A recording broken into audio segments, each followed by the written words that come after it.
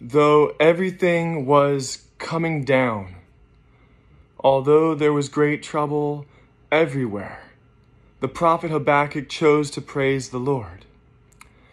And not only praise him because it was his religious duty, not only praise him because it was the right thing to do.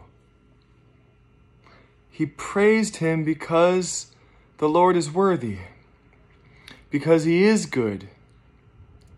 Brothers and sisters, God doesn't want to cast anyone into the lake of fire. It's not what pleases him. It's not his heart's desire to destroy people, to make them suffer. He's a good God. He's gracious. He made us with the intention that we should live with him forever. But when the prophet heard what the Lord was going to do right from the mouth of Jesus Christ, when the Lord spoke to him, he heard and was afraid. Verse number 2, actually, of chapter 3 of Habakkuk. He heard and he was afraid. But then he cries out, "Revive your work. Make it known. In wrath, remember mercy." In wrath, remember mercy. Have you not earned God's wrath?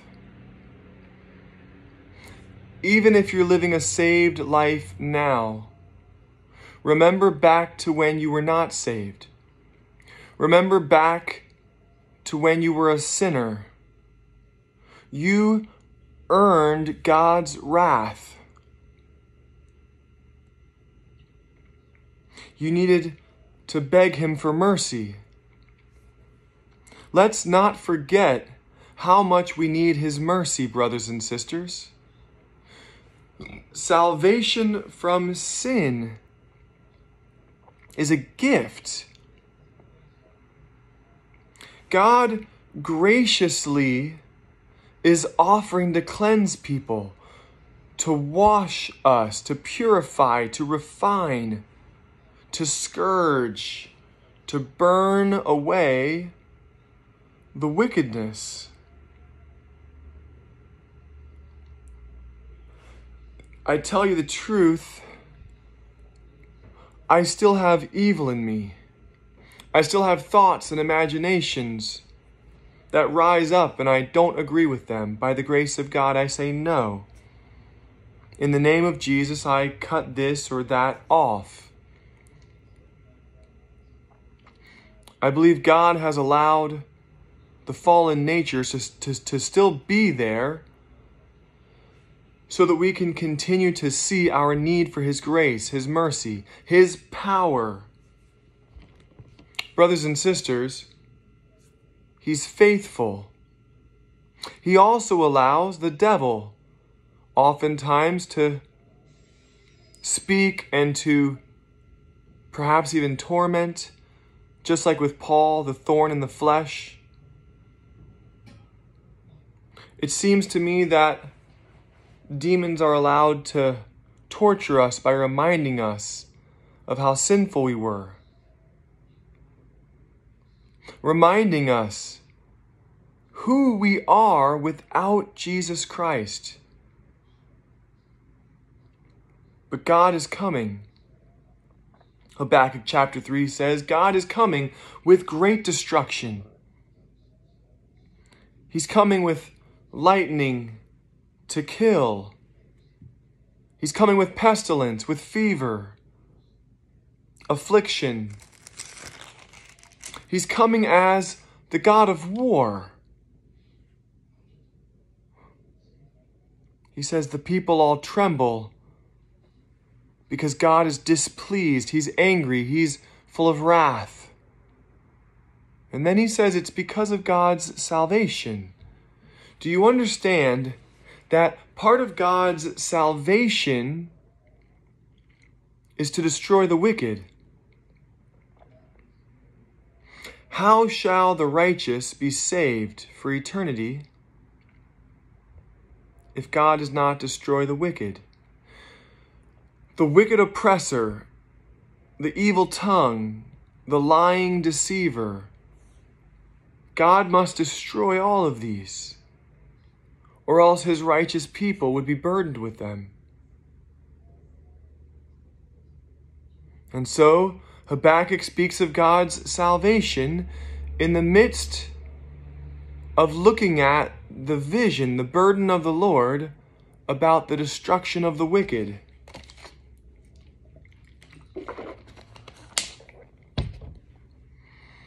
I want God to destroy the wickedness of my fallen nature, my flesh, the sinful man, the old Adam nature in me. And I want him to cause his nature to grow within me, as Peter calls it, the divine nature. I need to grow in grace. God is marching through the midst of the people with his spear, with his indignation. And this is the salvation of his people, says Habakkuk in chapter 3. Verse 13. It's several verses, and the whole context is this destruction that comes from God. Now, here God is speaking of destroying a particular people at a particular time in a particular place. But at the end of all things, God will destroy all peoples across all times and all places, except for those who receive his salvation by grace through faith into a willing obedience, a heartfelt surrender to God. The evil man is made good. The sinner is made a saint. The unrighteous becomes righteous. The unjust, just. The wicked becomes a shining light out of the darkness. Brothers and sisters, let us hold fast to the blood of Jesus. Let us cleanse ourselves, washing ourselves in him, in the anointed. It says, you went forth for the salvation of your people, for salvation with your anointed. Jesus Christ is the anointed of God. And then it says, you struck the head from the house of the wicked. Brothers and sisters, God is coming to decapitate his enemies, just as Satan will decapitate the saints. So God for eternity will decapitate the sinners. Saints will suffer in this life because the God of this world is against us. But sinners will suffer for eternity because the God of gods is against them. I tell you right now, if you're a sinner, God is for you. He's offering you grace. He's offering you mercy. He's offering you compassion. He wants to save you. But if you refuse, if you resist, if you reject, then God will be against you for all of eternity. And you shall be in suffering, in misery, in terror, never ending. This is what the prophet Habakkuk says about these visions, about what God said to him. When I heard, my body trembled, my lips quivered at the voice. Rottenness entered my bones, and I trembled in myself, that I might rest in the day of trouble. When he comes up to the people, he will invade them with his troops. The prophet was terrified. In wrath, O God, remember mercy. He hoped for mercy for himself, that he might rest in the day of trouble. That was verse 16 of Habakkuk chapter 3. The verse in wrath, remember mercy, is at the end of verse 2 of chapter 3 of Habakkuk. Habakkuk closes his prayer. This entire chapter is a song, by the way. Chapter 3 of Habakkuk is a song supposed to be sung with stringed instruments. He wrote it to the chief of musicians, just as David used to do. But this is how he closes. Such faith, even though they might lose everything, as he saw they would. He said he would rejoice in our God, in our Lord. He says, verse 17, 18, 19, though the fig tree may not blossom, nor fruit beyond the vines, though the labor of the olive may fail, and the fields yield no food, though the flock may be cut off from the fold, and there be no herd in the stalls, yet I will rejoice in the Yahweh, Jehovah. I will rejoice in Yeshua, Jesus Christ, HaMashiach. I will rejoice in God and in his anointed, the Son of God. God from God, true God from true God. I will joy in the God of my salvation. The Yahweh, Jehovah, God, and really there it's Lord. It's Adonai, Lord. So they didn't want to say the Lord, Lord. So whenever you see Lord in all capitals, big L, big O, big R, big D, it's really Yahweh or Jehovah, depending on how you pronounce it. Y-H-W-H, sort of all consonants with no vowels, and so they're really not sure how to say it. We kind of make it up.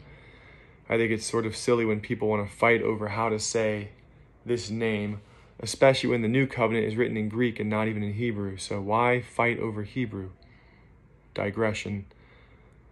So the Yahweh, the Jehovah, Lord, this great Lord, this great Master, is my strength. He will make my feet like the deer's feet, and he will make me walk on my high places. To the chief musician with my stringed instruments. Amen and amen. Brothers and sisters, we need to praise God no matter what our circumstances.